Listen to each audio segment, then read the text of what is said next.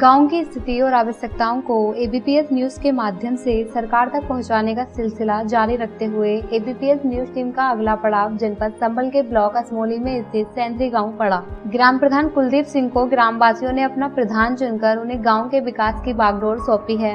लगभग 6000 की आबादी वाली यह ग्राम पंचायत जिला मुख्यालय से 23 किलोमीटर दूर, तो वहीं ब्लॉक से इस गांव की दूरी मात्र 8 किलोमीटर ही है। लगभग 3200 वोटर वाला यह गांव विकास के पथ पर अग्रसित है। गांव में लगभग 910 राशन कार्ड धारक हैं। साथ ही गांव में 12 विधवा पेंशन, 50 वृद्धा पेंशन व 3 विकलांग पेंशन लाभार्थी मौजूद हैं। बात अगर शिक्षा के स्तर की जाए तो गांव के प्राइमरी स्कूल में लगभग 166 छात्र छात्राएं अध्ययनरत हैं। गांव में पेयजल आपूर्ति व्यवस्था दुरुस्त करने के लिए 82 हैंडपंप गांव के प्रधान द्वारा लगवाए गए हैं तथा 30 और हैंडपंप सरकार से लगवाने की मांग है। इसी के साथ ही विद्युत व्यवस्था दुरुस्त करने के लिए 220 विद्युत पोल, 5 विद्युत ट्रांसफार्मर व सोलर लाइट भी गांव में लगवाई गई हैं।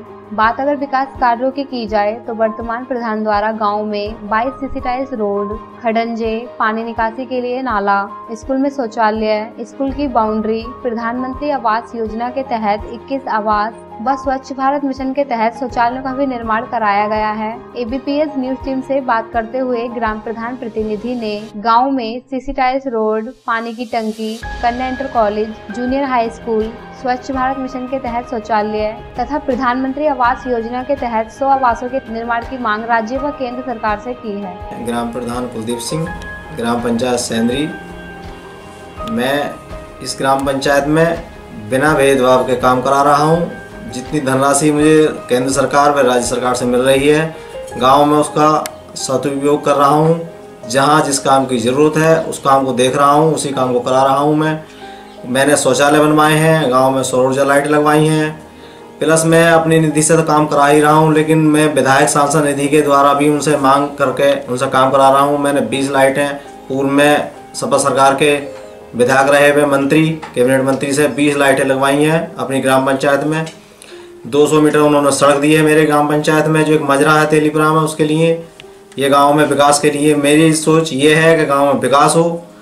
थोड़ी समस्या ये चल रही है कि सरकार से अपील है मेरी कि गांव में बजट थोड़ा बढ़ाया जाए, जिससे जो गांव की ज़रूरतें हैं वो पूरी हो सकें, क्योंकि जितना बजट आ रहा है उससे ग्राम पंचायत की बजट पूरी नहीं हो पा रही है। हमारे यहाँ प्रमुख समस्या ये चल रही है कि 3 मजरे लगते हैं इस ग्राम पंचायत में, केवल एक सफाई कर्मी है, वो भी एक ग्राम पंचायत पर नियुक्त है। उसका भी ये होना चाहिए, या तो एक है तो कम से कम 3-3 दिन या 4-4 दिन करे वो।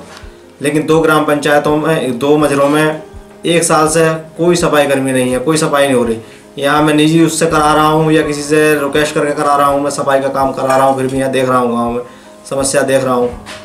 इसी तरह ग्राम पंचायत में नल रिपोर की स्थिति है, वो मैं करा रहा हूँ। नल मैंने अब तक 5 नल रिपोर करा दिए हैं, 40 नल रिपेयरिंग करा दिए हैं मैंने, और 1 नल अपने ग्राम समाज की जो ज़मीन है हमारी, जो शमशान है, वहाँ पे मैंने अपने निजी अकाउंट से लगाया, निजी पैसे से। वो ना किसी ग्राम पंचायत द्वारा, ना किसी विधायक द्वारा, किसी के द्वारा नहीं लगाया। मैंने सिर्फ अपने पैसे से लगाया, क्योंकि वहाँ समस्या चल रही थी। मैंने मांग करी, वो नहीं मिल पाया, तो मैंने अपने पैसे से वो लगा दिया। मेरी इच्छा आगे भी यही है, केंद्र सरकार अगर पैसा देते रहे तो गाँव में इतना विकास कराएंगे, हम इतना विकास कराएंगे जो आगे किसी को ज़रूरत न पड़े विकास कराने की। आज भी इतना विकास है हमारा, आसपास के 4 से गाँव में सबसे ज़्यादा विकास हमारा चल रहा है। मेरा नाम सुमेश सिंह, ग्राम पंचायत सेंद्री से। हमारे ग्राम प्रधान जी ने सड़कों का काफ़ी विस्तार कराया हुआ है।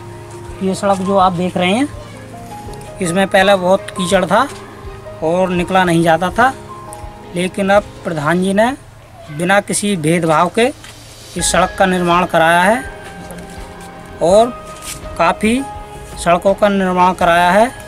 मैं प्रधान जी का बहुत शुक्रगुजार हूँ।